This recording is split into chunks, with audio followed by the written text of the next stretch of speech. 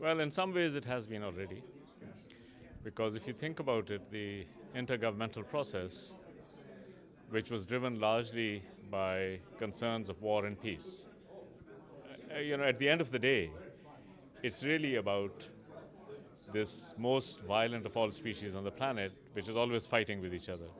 How do you make them live in peace?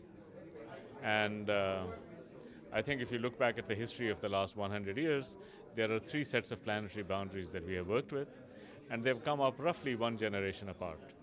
And first we started off with social justice. 1919, after the First World War, the Great War as it was then called, people felt that there can be no peace without justice. ILO, I think, is really the champion of that framework.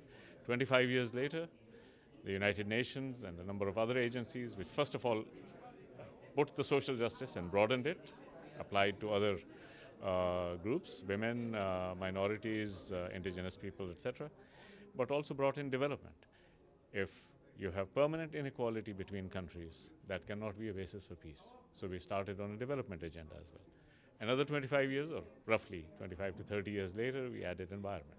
That is another. So these are in some sense the three limits, and we are telling people, look, you need to create a framework so that people respect.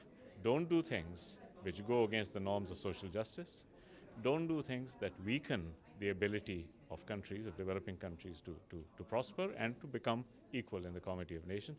And don't do things that overstep the environmental boundary. So in some sense, that's really the framework with which we are working.